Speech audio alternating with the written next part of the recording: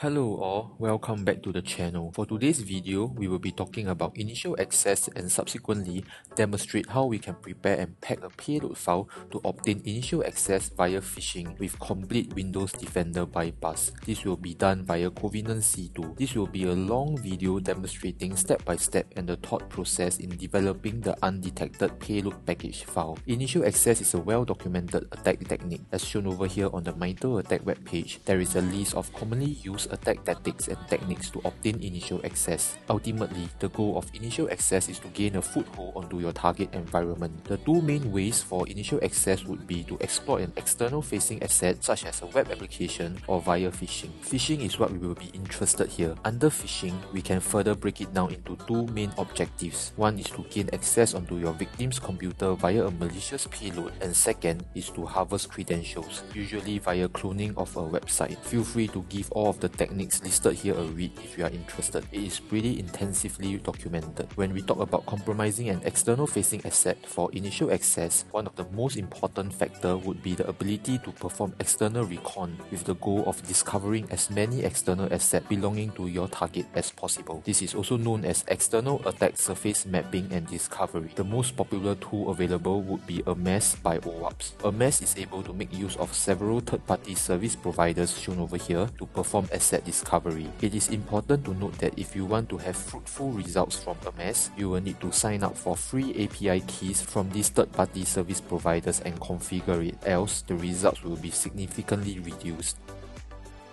Another popular tool would be Shodan. Shodan basically performs a port scan and vulnerability assessment (VA) on the whole internet.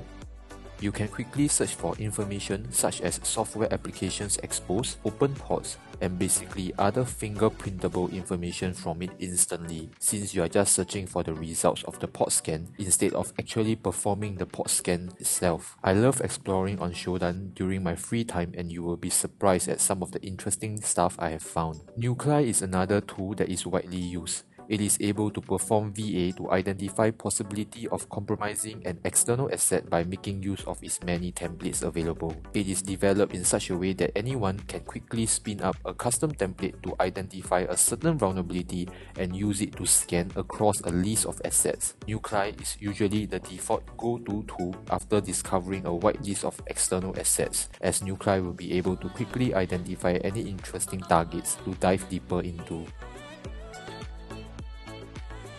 EAP Hammer is another awesome tool that you should get familiarized with. It is able to perform several wireless attacks against enterprise wireless networks, such as the Evil Twin attack. Of course, this requires you to be physically near your target location. The high-level idea of it is to overpower your target environment wireless signal and clone your target wireless environment in hopes that your target will connect to your evil wireless access point instead, providing you with credentials. Moving on to the phishing-related attacks. EvilGeneX is an awesome reverse proxy attack framework that allows harvesting of credentials and session tokens. Since you are able to obtain the session token of your victim after your victim completes any 2FA or MFA authentication, it essentially bypasses any form of 2FA and MFA authentication. Personally, I have played around with EvilGeneX tool in the past and it is pretty awesome. This is very different from the old school phishing of cloning a web page, and it is definitely worth looking into. Since we will be demonstrating serving of a payload package file via phishing, it is important to note that having a C2 redirector is very important, as it will help to increase the difficulty in identifying your C2 server. For more information, check out the video in my channel on C2 redirector with Apache mod rewrite. The link to the video will be in the video's description. Alright, that is all to the high-level introduction on initial access. Without further ado, let's get started with the practical hands-on demo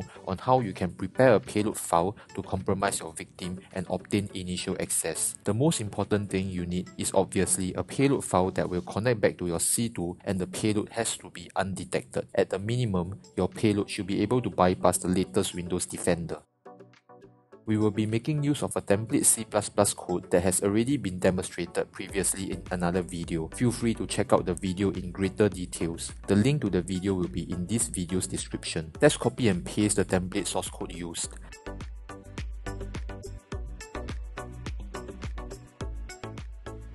We will also need the Python script that performs the AES encryption on our Covenant C2 implant shellcode file.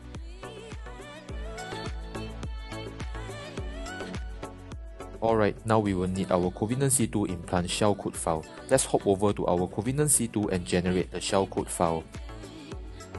We will need to perform the AES encryption with the Python script on the .bin file generated. Let's copy and paste the output, which is the AES encrypted shellcode and also the AES key, into the C++ template source code file. If you are lost here, I highly recommend to watch the previous videos first on the setup. All of the necessary links to the previous videos will be provided in this video's description.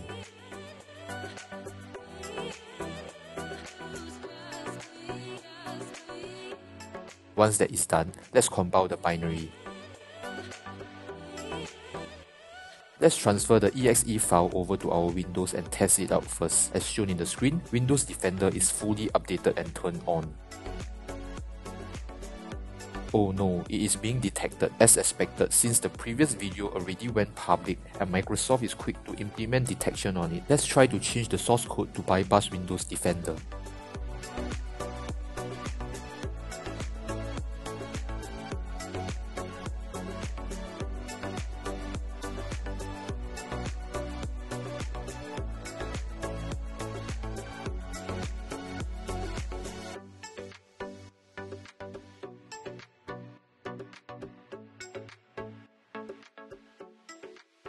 Alright, very minor changes done. Let's see if this works.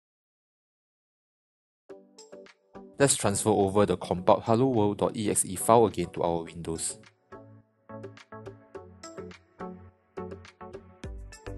Awesome, our payload is able to land on disk without any detection. Let's try to execute it. This will trigger a cloud scan since every feature of Windows Defender is turned on. Nice, it seems that it went through. We are able to obtain a callback on our Covenant C2 bypassing Windows Defender. That is easy. Let's try to execute some commands on our C2 to see if it works. Let's trigger a manual Windows Defender scan to see if it is able to detect the payload.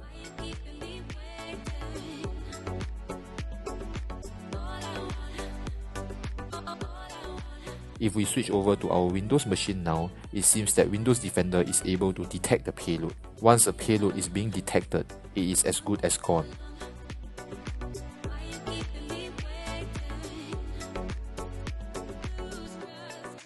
Let's modify the source code again and give it another shot. Let's maybe try to change the decrypt AES function to remove one argument and instead define it within the function itself. Let's remove the keylen argument and define the keylen value in the function.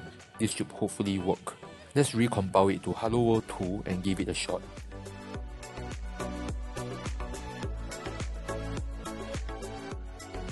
Whoa, it is immediately detected. Oh, we forgot to change the AES encrypted shellcode. Since it was previously detected, the AES encrypted shellcode has been blacklisted. Let's regenerate the AES encrypted shellcode and key. Again, we will need to copy and paste the output from the script into the source code file.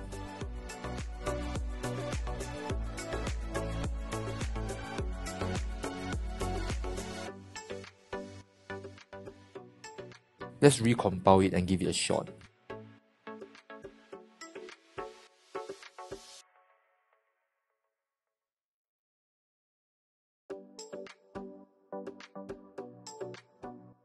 This is weird, it didn't work. There is no detection but the payload doesn't work.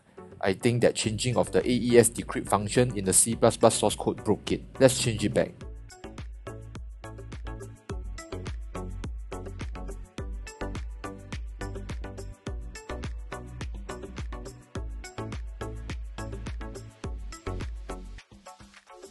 Let's give it another try.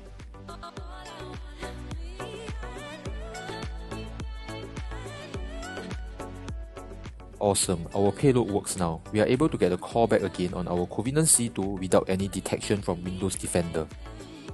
Let's try to execute some commands.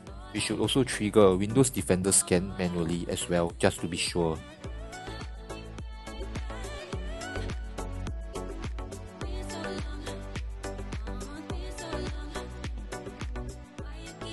Alright, this looks good. Now let's create a launcher file that will fetch and execute our undetected payload file. At this step, we can actually just send the exe payload file to our victim, but it is very suspicious sending an exe file over. So let's create a launcher shortcut lnk file that will disguise as a text file. Right click and create a shortcut. Enter the full path of cmd and name it readme.txt. Right click on the properties and change the icon to match notepad.exe. Nice, this looks good. Now we can use PowerShell wget, which is basically a wrapper around invoke web request, to download our payload exe file remotely that is hosted on our Kali web server. Let's rename our payload helloworld.exe to something shorter, like a single letter T instead. Output the downloaded file onto the temp directory of the victim. It is important to use environment variables here, such as the %tmp%, as this will be automatically expanded into the temp directory full path of the victim. This means that you do not need to know the victim's username in order to drop it onto the victim's temp directory. You can run the set command set to check out the environment variables available to use.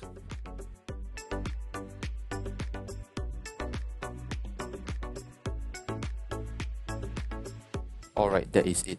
We now have a text file looking lnk shortcut launcher file.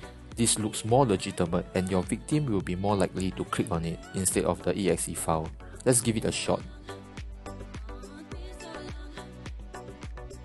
Awesome, it worked out well. As shown in the screen, after clicking on the readme.txt file, our payload t.exe is downloaded onto the victim's temp directory in the background. That is pretty cool. Let's improvise even further. Exe payload files are shit, so let's not use that. Let's compile a .dll payload file instead. We can run the .dll payload file with a legitimate Windows binary such as rundll32. It will be harder for your victim to identify it in Task Manager as well as compared to running an exe file. Let's hop over to the channel's GitHub repo and use the DLL template source code file, which was already demonstrated in the previous video. Let's copy and paste the necessary code from it so that our payload can be compiled into a DLL file instead. This should do it. Let's give it a try by compiling it.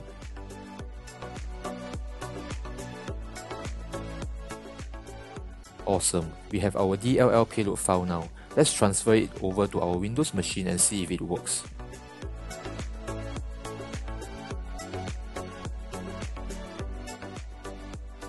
Weird. MSI exec should be able to execute it since we have the exported function named DLL register server. This is really weird. Let's just use rundll32 instead and specify the exported name.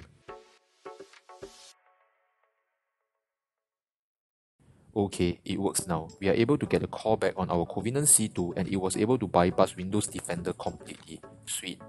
As shown in the Task Manager, our payload is living in the rundll32.exe process. Let's end the process and it should terminate our Covenant C2 connection. Let's modify our lnk text file to download and execute the DLL payload file as well.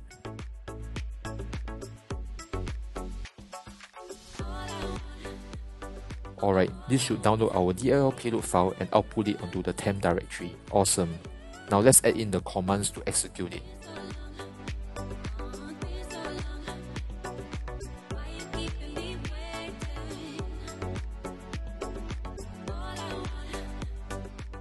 Whoa, what the hell? It is being detected suddenly. This is so weird. Let's give it another try. We will need to regenerate the AES encrypted shellcode and key since it has been detected. Copy and paste the AES shellcode and key into the source code file.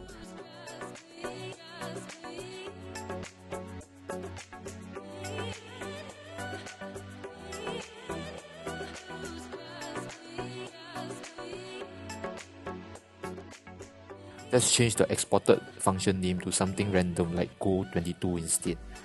Alright, let's give it another shot. I suspect that it is being detected not because of the payload file itself, but the way the shortcut file is downloading a file and executing the file all together, especially a compiled binary such as DLL. It is a very suspicious behavior. As expected, it is being detected again. Let's make some minor changes like changing the move memory function again and regenerate the AES encrypted shellcode and key to get another fresh DLL payload.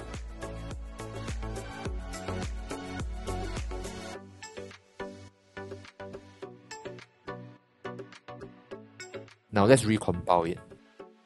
Let's try to transfer the file with SCP and execute it manually to see if it works. As shown in the screen, the payload works and it is not being detected. However, if we were to use the shortcut text file to perform the download and execution, it will be detected. This is what I meant by the payload file itself is okay, but the suspicious behavior of the shortcut text file is triggering Windows Defender. What we can do here instead is to use the shortcut file to download a batch file and execute it instead of a DLL payload file. By executing a batch file instead of a compiled binary file such as DLL, hopefully this will bypass the detection from Windows Defender. Let's create the batch file on our Kali first. Let's change the shortcut text file command to download and execute the batch file. Weird, it didn't execute. The download and execution of the batch file was a success, since subsequently, the DLL file has been downloaded by the batch file, but it didn't execute. The good thing here is that there is no longer any Windows Defender detection. Let's investigate why it didn't execute. Oh, I think it's because of the extra cmd.exe over here. We shouldn't need it since the batch file will be executed by cmd already. Let's give it another try. Let's clean up the files and execute the shortcut text file again.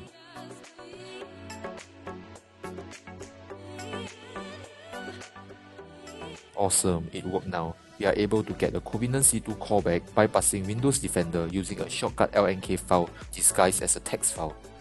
Even if we were to close this readme.txt command prompt, our callback doesn't die off because it is running in the run DLL32 process.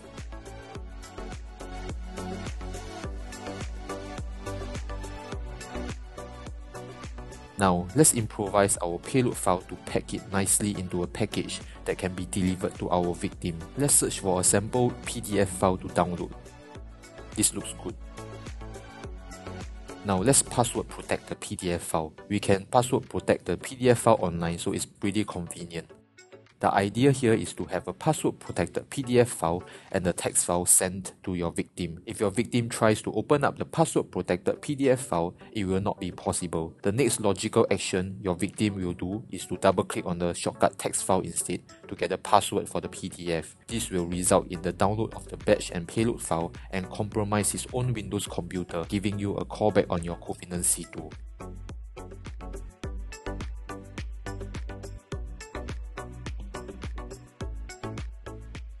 Now that we have a nice zip file to send to our victim, let's transfer the zip file onto our Kali machine first and download it to our Windows machine over a web server.